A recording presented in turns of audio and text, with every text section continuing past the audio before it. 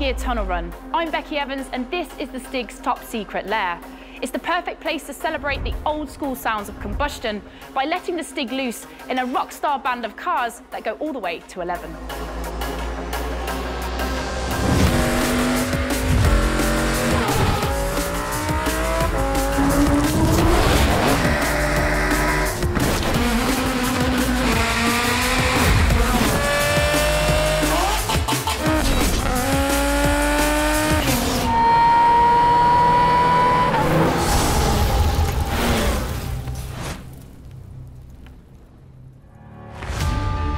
We're back at Catesby, the leaky old tunnel turned high-tech test centre, where we're letting Stig go wild in the world's loudest cars.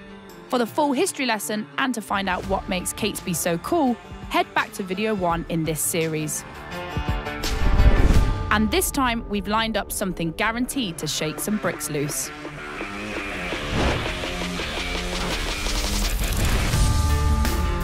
It's a full-fat, no-nonsense Nascar. Nearly 900 horsepower of all-American muscle, straight from the speedway and into our tunnel. In American motorsport racing, NASCAR is king. As one of the most watched US sports, it's up there with the NFL, basketball and baseball. At one point, it was thought there were over 75 million fans of NASCAR. That's almost 1 in 4 people, and you can see why they love it. A typical NASCAR race features 40 cars, stuck nose to tail at well over 200 miles per hour, for 3 hours solid. On average, races are 400 miles long, the longest is 600. And unlike F1, it's not unusual for the lead to change 30 times or more in a single race, as drivers bully their way through the pack. This one is a Dodge Charger, and it's the real deal. Between 2007 and 2010, it raced in the Cup Series, which is the top tier of NASCAR, and was driven by former champ Kurt Busch. Power comes from a 5.9-litre V8. That's actually 358 cubic inches if you like your engine sizes in American. In its racing days, it produced somewhere between 850 and 900 brake horsepower, all coming from a car that weighs about the same as a Ford Focus.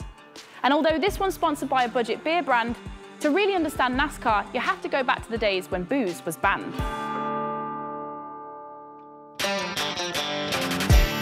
In the 1920s, alcohol was illegal in America.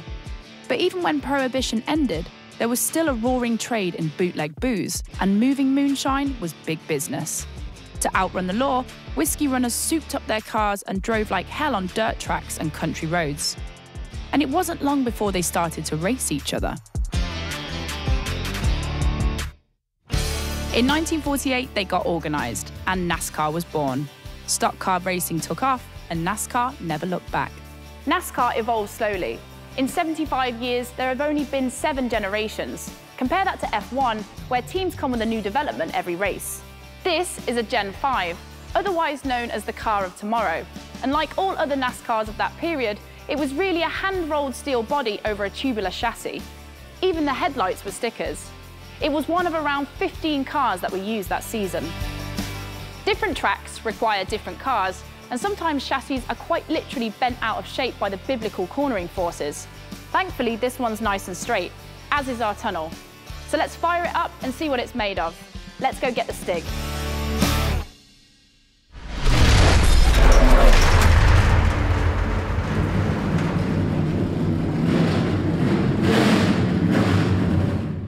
So here's the plan. Stig's got 2 runs to make as much noise as possible. That's almost 3.5 miles of rolling thunder. I know I'm going to need my headphones for this.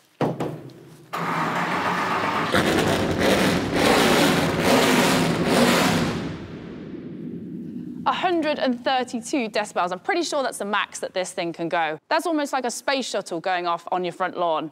This is a rolling start for Stig, so let's see how this one goes.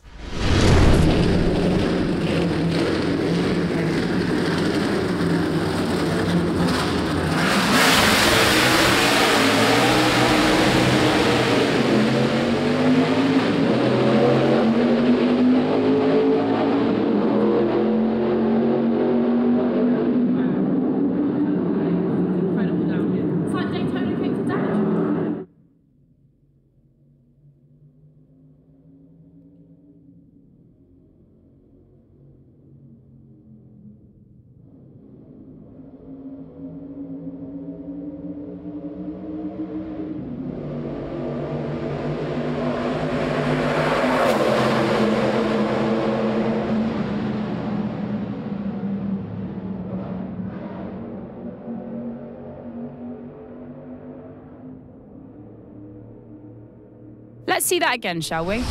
And this time, we'll crank it up a notch.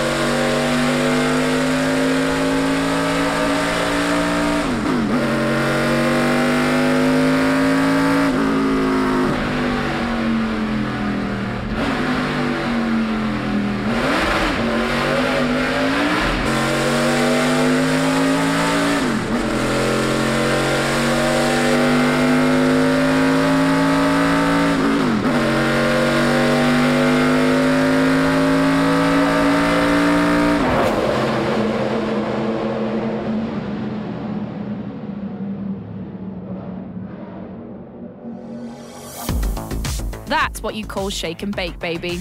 You've got to love American muscle. Want to hear that again? Me too. But before that, there's someone you need to meet. Firstly, if you're not wearing any headphones, get some on now. Trust me, you really need them for this bit. This is Mike. Inside Mike's ears are two microphones that record sound just like our own ears in 3D. He's shaped like this to mimic the way sound travels into and around our heads. So when you play it back, you hear what Mike hears as if you were actually here, listening with your own ears. This isn't just surround sound, it's sonic sorcery. It works everywhere I go. This side, that side. Are you freaked out yet? Now imagine what it sounds like when we put Mike in the passenger seat.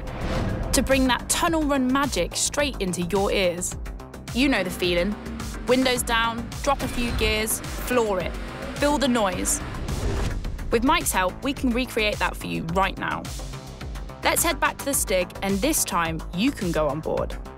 Remember, headphones on. Get ready to ride, and I'll see you next time.